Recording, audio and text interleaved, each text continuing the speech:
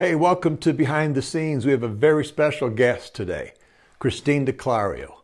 And she's going to share something that'll encourage you as a worshiper. You see, Christine is a passionate worship leader who focuses her heart and her ministry on the manifest presence of God. And that's what it's all about. So we're going to go into this conversation, and I pray that it'll help you focus and help your team focus on the essentials of the worship ministry. Check this out.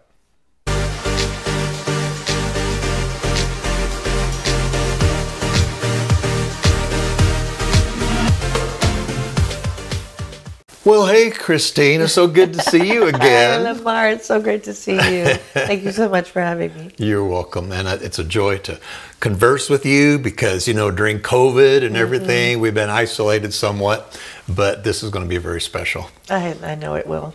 Now, you've got several Dove Award nominations. You've done so many albums. You've led worship in so many places around the world. What is worship to you?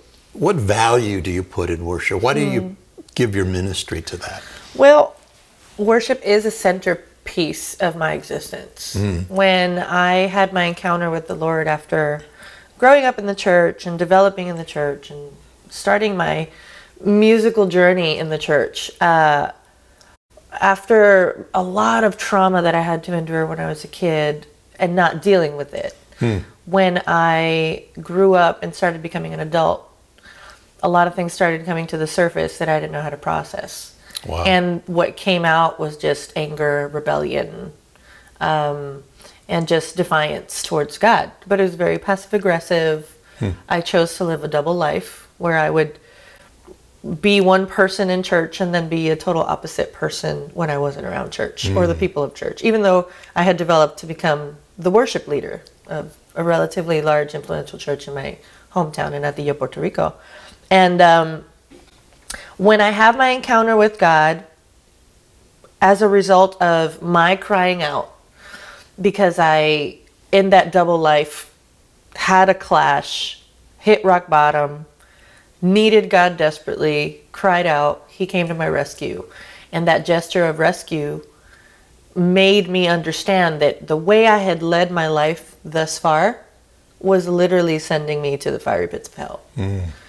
And the fact that God went above and beyond to capture my attention just to say that He loved me and He cared and He wanted to fix me and He wanted to heal me and He wanted to restore, renew me, and that He could still use my broken pieces to help other people. And all I needed to do was just rely on Him and worship. That sounded so grand to me. Wow. And that encounter with the Lord just awoken in me a sense of gratitude that has never left me. And I love how our pastor says it. Pastor Robert says that worship, he defines it as love expressed. Yes. So my expression of love and of gratitude and of just single-heartedly saying, yes, thank you, I owe it all to you, is what I call worship. And it's not just singing the songs that talk about God, but it's also living a life in pursuit of Him and trying to be more like Him every day. And so worship is a centerpiece of what I do for a living, career-wise, but it's also a centerpiece of my being, because everything I do revolves around that gratitude and that love expression that I have towards God. And it overflows out of your life into ministry. Yeah. Because what you are, you ooze out and you bless others by doing it. And I think that's a key for a lot of worship ministries. Indeed. They see it as the career. I'm going to do this.